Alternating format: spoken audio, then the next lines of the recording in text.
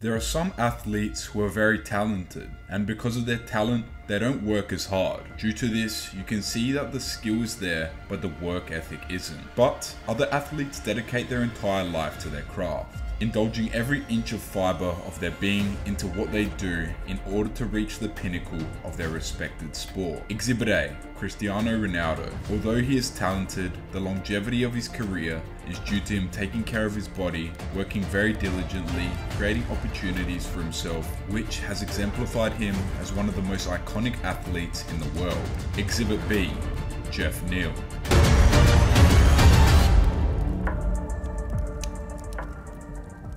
Born on August 28, 1990 in Dallas, Texas, Geoff Neal was raised by his mother, Vicky Fraser Neal, and father, Ed Neal, and also grew up alongside his sister and younger brother. Little is known about Geoff's early life because he keeps things private. However, his parents would play a pivotal role in him growing up, shaping Geoff throughout his journey, as his father has been crucial in showing him guidance, and his mother has been a huge source of inspiration, as they also both contributed to Neal's resilience and determination, attributes that are essential for any fighter. In his adolescent years, Neal would play American football and would go on to play football at private university Texas Lutheran. However, Neal was not satisfied with the football program there and would go on to transition to compete in mixed martial arts, being coached by Saif. So, Geoff Neal found solace in martial arts. Starting with traditional disciplines, he soon discovered his passion for mixed martial arts as he was honing his skills under Saif and developed the Hands of Steel moniker, a nod to his striking prowess. In 2010, Neal would go on to make his amateur MMA debut, beating Bobby Hernandez via knockout in the second round. He would go on to compete 7 times in the amateur circuit following his coach's guidance, ending his amateur career at 6 wins and 1 loss. With a few amateur wins under his belt, Neal was ready to make a leap into the professional MMA scene. On August 5th, 2012, Neal would go on to make his professional MMA debut against David McAfee at Extreme Combat Productions, where he would win in the first round via rear naked choke. He would also go on to win his next fight against Zach Board via TKO. However, he would face adversity in his next fight, coming up against Martin Sano on the 19th of April 2013, as he would lose via rear naked choke. Following the defeat, Neal would bounce back and go on to win his next 4 fights in various promotions. He would have an almost year-and-a-half break from fighting for unknown reasons before facing more hardship at Extreme Knockout 34, challenging for the vacant XKO Middleweight Championship, as he would lose to current UFC welterweight contender Kevin Holland on January the 28th, 2017 via TKO in the 3rd round. Geoff's ability to overcome adversity is a real testament to his character, as he would again return to the octagon to face Bilal Williams at LFA 16 on the 14th of July 2017, winning the fight via TKO in the 1st round, displaying what real grit and determination looks like. Little did Geoff know that this win would give him the opportunity to fight on Dana White's Contender Series for the chance to be signed to the UFC. The fight would take place on the 25th of July 2017, just 11 days after his last fight, where he would come up against Chase Walden.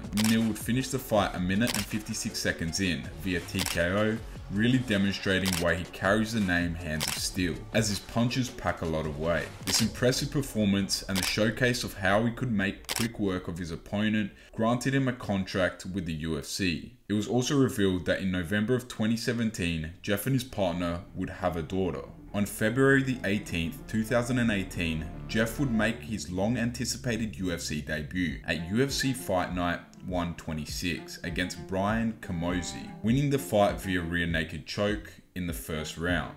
Neal joined the UFC not only to make a name for himself, but to also make a statement that he wasn't just there to be complacent. He was there to be one of the best. Geoff would also go on to extend his winning streak, beating Frank Camacho, Bilal Muhammad, Nico Price, and Mike Perry, all in a year and 4 months. His fight with Mike Perry was one of the biggest tests yet, exclaiming after the fight, "I got the job done, I couldn't be happier," as he was the first man to put away Mike Perry via knockout, not just demonstrating how hard he hit, but also showing that he has the skill and fight IQ to keep up with the most elite fighters in the welterweight division. Although Neal was fighting fighting in the UFC, he was also working at Texas Roadhouse in Dallas for 10 years until his fight with Mike Perry in late 2019, where he left the job. However, in June of 2020, he revealed that he had returned to his job as a server after failing to get a fight scheduled. However, things would take a dramatic turn in Geoff's life, as in August of 2020, Geoff went into septic shock after suffering from an unspecified infection, and he was admitted to the intensive care unit, where it was revealed that he also experienced congestive heart and kidney failure. It was something Geoff would never forget, but never did he think of hanging up his gloves. "I never considered it," he said. "I kept a positive outlook. When the doctors were telling me, I don't know if you're going to be able to fight again, I just looked at them and laughed. I was like, okay, no, that's not happening. It never crossed my mind. I knew I'd recover. I never had a doubt in my mind that I would recover. They were trying to give me a vest, like a shock vest, that would wake my heart back up if it stopped. I was like, no, I'm not doing that. They said, no, you need to do this. You might die. I'm like, I'd rather die. I really didn't mean to say that, but like, shock vest or maybe die. Nah, I'm not doing a shock vest." Neal never received an official diagnosis. His theories are that he either had meningitis or a bad tooth. He also tested positive for COVID-19 in June, but he doesn't believe it had an impact on his health issues in August. In mid-August, he was released from the hospital and spent the rest of the month recuperating while he was planning his return to the octagon. "It took me a little bit to get back to normal because when I first got back in, nothing felt the same," Neal said. "I was constantly checking my heart rate, and more of it was out of fear, you know. Would my heart stop if I pushed too hard? But the more comfortable I got, the more my body got used to being back in the gym. The harder I started working. Overcoming this adversity demonstrated that he was ready to face all of life's challenges, and he's not the type to look back and be fearful, knowing that a win over his next opponent would set him up in the title picture." After a year of sitting on the sidelines, Neal would return to the octagon on the 19th of December 2020 to face Stephen Wonderboy Thompson in a 5-round bout. However,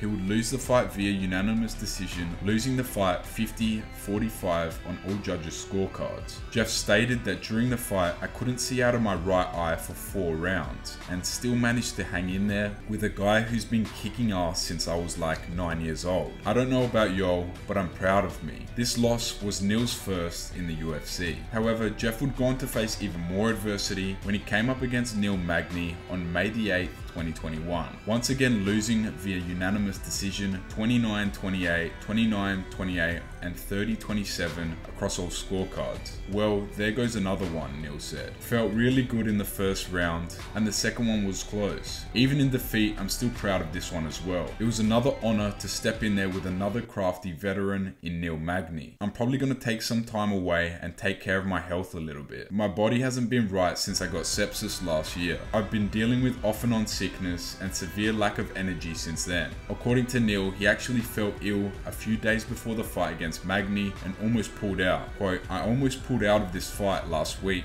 because I was vomiting and had diarrhea for 3 days after having to rehydrate and replenish what my body lost. I found myself sitting at 208 pounds exactly 1 week before weigh-ins," Neal revealed. Neal's journey in the UFC has been a roller coaster of triumphs and setbacks. From impressive knockouts to facing adversity inside the cage, he has showcased the heart of a warrior. However, these setbacks only fueled his determination to come back stronger. On a 2-fight losing streak, it's clear that things weren't looking too good for Neal, and things were about to get a lot worse for him. As on November the 25th, 2022, Neal was arrested in Collin County, Texas on charges of driving under the influence and unlawful possession of firearms, 2 misdemeanors, which was caused from him being stressed out after a hard training camp, so he wanted to kick back and relax, and he ended up drinking way too much. Quote, "One thing led to another, and here I am with a DUI," Neal admitted. And he was later released from jail on a $2,000 bond. Neal would return to the octagon on December the 11th, 2021, only a few weeks after his drinking and driving incident, where he would face Santiago Ponzinibbio, where Geoff would win the fight via split decision.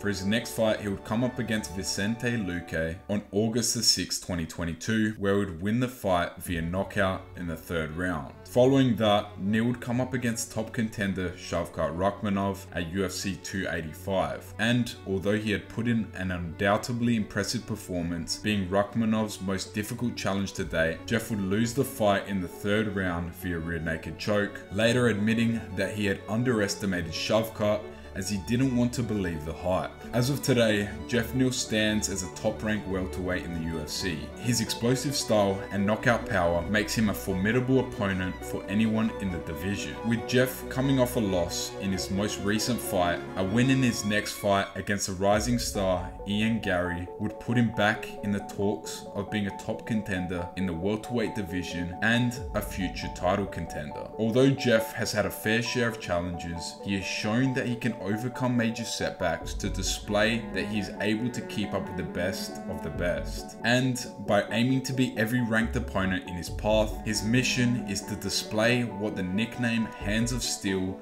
really means.